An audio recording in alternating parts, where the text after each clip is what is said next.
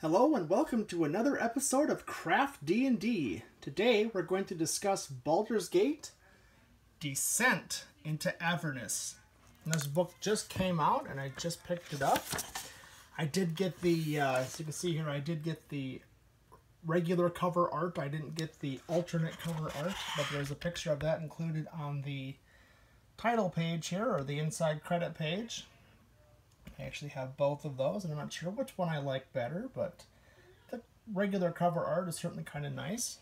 It says the symbol of Bahal fills the sky over Avernus in the river Styx seas below. And then the alternate cover, it's the flame ring skull of Baal, bound on either side by Zariel's angelic sword. Take a look here at the table of contents. There's a pronunciation guide, which should be helpful. About the adventure. Tale of Two Cities. Alturel has fallen. Avernus. And I'm just opening this up myself. Sword of Zariel. Escape from Avernus. Baldur's Gate Gazetteer. Diabolical Deals. Appendix B, Infernal War Machines. There's some magic items, creatures, infernal rapture menus, story concept art, an infernal script, and then some maps. There's the pronunciation guide. You can kind of figure out how to pronounce all of these interesting creatures that you might not know about. Well, this is interesting. I see Tiamat's listed here. And Tiamat, of course, was from the original couple adventures that came out in 5e. So the five-headed queen of the evil dragons trapped in the nine hells. So she apparently has some kind of role to play here. We have an adventure overview. Let's see here.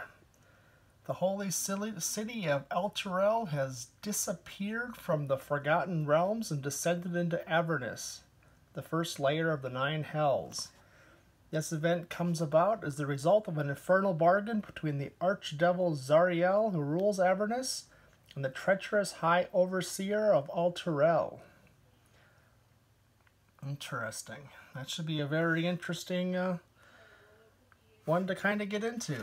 Trouble in Baldur's Gate. Now here we have kind of the overview of each of the chapters. Chapter 1, Tale of Two Cities. Chapter 2, Alturel has fallen.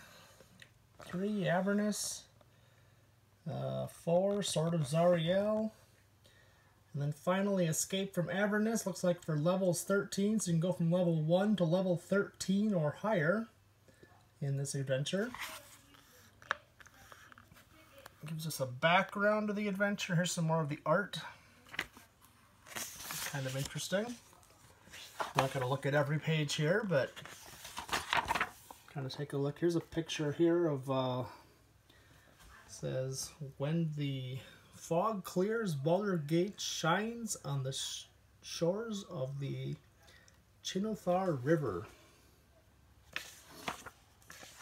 Kind of just flip ahead a little bit here. Got some NPCs. Some art that you see a lot. I've seen this picture in a lot of the books. Cultists. And some maps. There's quite a few things here. Even if you're not going to run the adventure from start to finish, you can definitely use. Somebody called Blue is in here. High Hall. The Grand Cemetery. That sounds exciting. Let's kind of flip ahead here towards the end and see what the backs here, what the appendixes look like.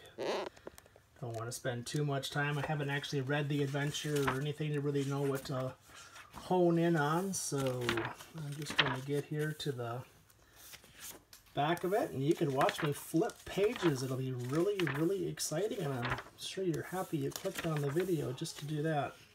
Alright, Baldur's Gate character backgrounds. Alright. So if you're an acolyte, a charlatan, criminal, entertainer, faceless, a new background.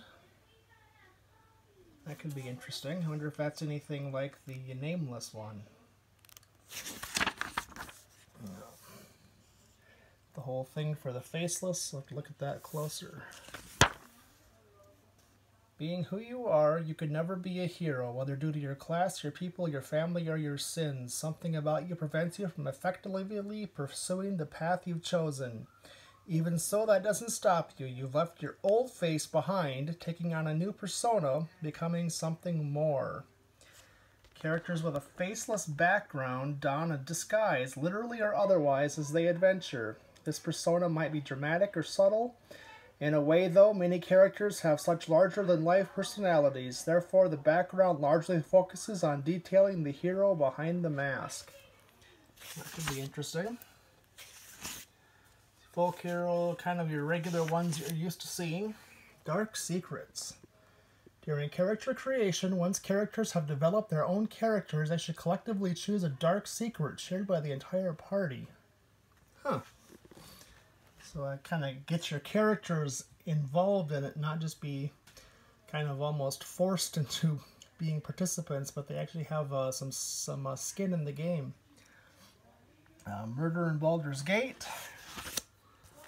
Theft in Baldur's Gate. Apparently these are some of the various options, maybe. Diabolical deals. We have some of the hierarchy of how the devils work, apparently. What the devils want. Here's the infernal war machines. Got a picture of them over here. And then some stats for all of those. Mishaps, apparently, if they break. There's some new magic items. Gauntlets of Flaming Fury, Fane Eater, so on. There's more than that, but that's the couple. Here's some of the creatures. Some of the new devils, demons. So apparently there's both devils and demons here. Cultists of the Dead 3. Fist of Bane.